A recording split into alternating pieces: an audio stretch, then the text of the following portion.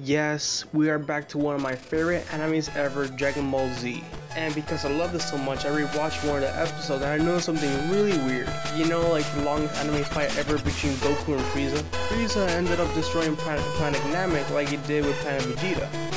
And since Piccolo was wished back to life beforehand, that means Kamen went back to life, meaning the Dragon Balls on Earth were brought back as well.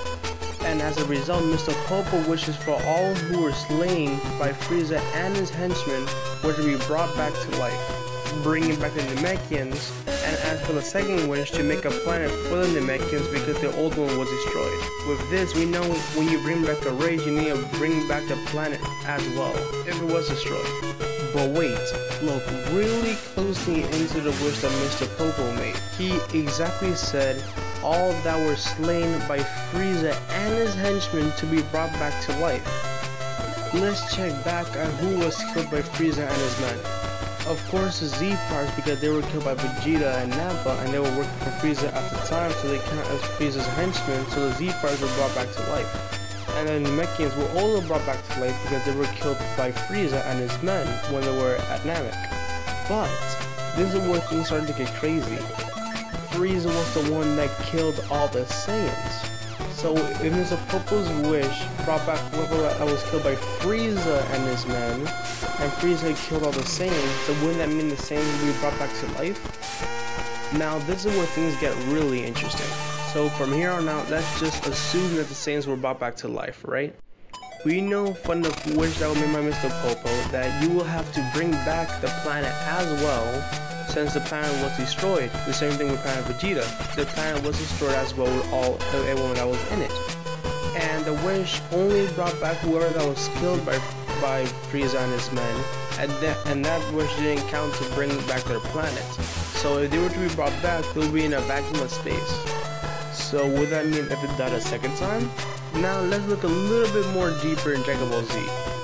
Let's say Saiyans can breathe in space. It wasn't mentioned in the manga or the anime if the Saiyans can breathe in space or not. But we do see Goku and Vegeta fighting in space. And we do see Bardock in space and other Saiyans in space trying to rebel against Frieza.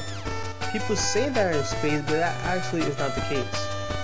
You see, in a vacuum of space, sound cannot travel, meaning you can't hear someone's voice if they were to speak. And we can clearly hear the punches that each opponent is taking, all the words that Goku, Bardock, or anywhere else were saying, and you heard all the yelling from turning into a Super Saiyan. Meaning that Bardock, while trying to rebel against Frieza, you did hear him talk, so technically he would be in the atmosphere of Planet Vegeta, meaning that they were never in space to begin with.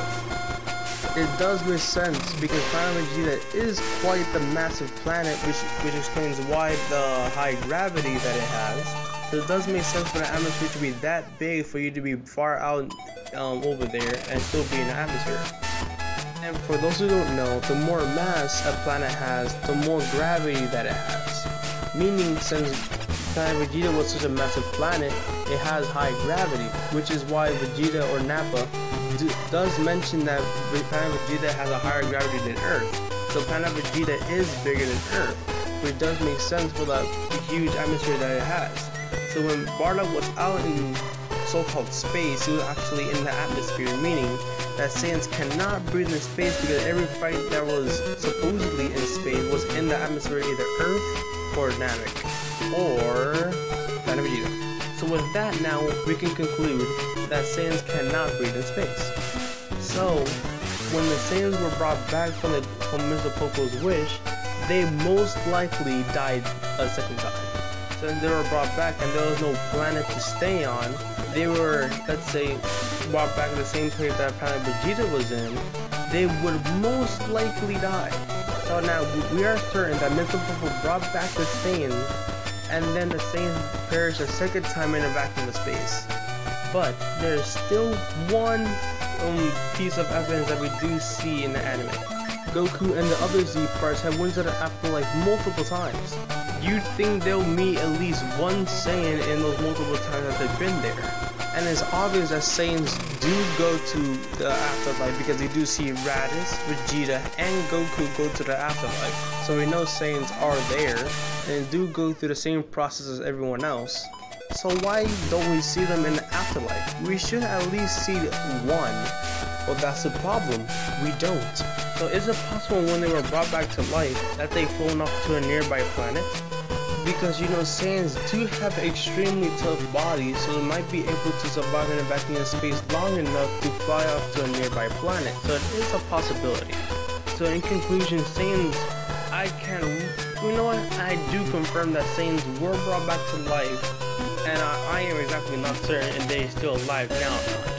Like and smash the subscribe button down below if you want to keep updated on the channel, and if you want more goodness of mine, follow me on Twitter. The link to that will be down in the description. See you guys on Wednesday.